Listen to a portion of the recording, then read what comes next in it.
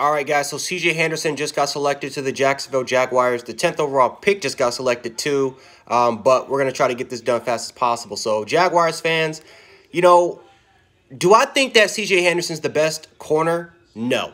He has a lot of upside. He has a lot of talent, great size, great intangibles.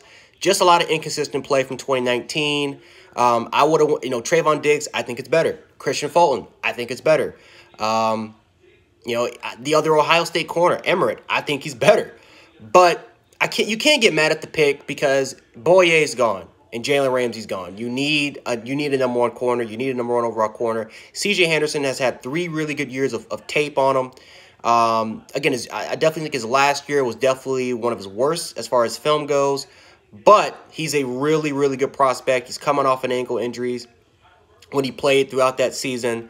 So, again, I think the Jaguars, I think they made the right move. I think that they made the right move. I think that this is a solid, I'd probably give like maybe a B grade.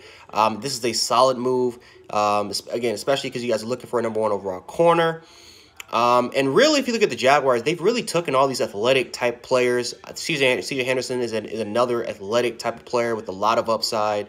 So, yeah, the Jaguars, they need a replacement for Boye Ramsey. You start off with C.J. Henderson. The defense, Jacksonville, has not been the same since that 2017 season, so slowly trying to rebuild that team, I think, is the right thing to do. Again, you could go on the offensive side of the ball, and you could try to look for a receiver. You can try to look for more line help.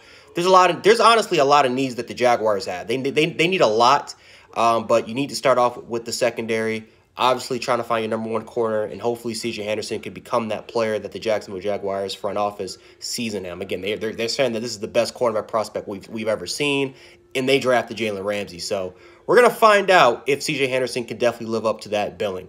Anyway, guys, Jacksonville Jaguars fans, let me know how you guys feel about the C.J. Henderson selection, and I will definitely be back with more NFL draft coverage. Again, I'll talk about the Browns' new selection because that was just announced. So anyway, guys, hopefully you guys stick with me. Jan716, more videos, a lot of videos coming out. Peace.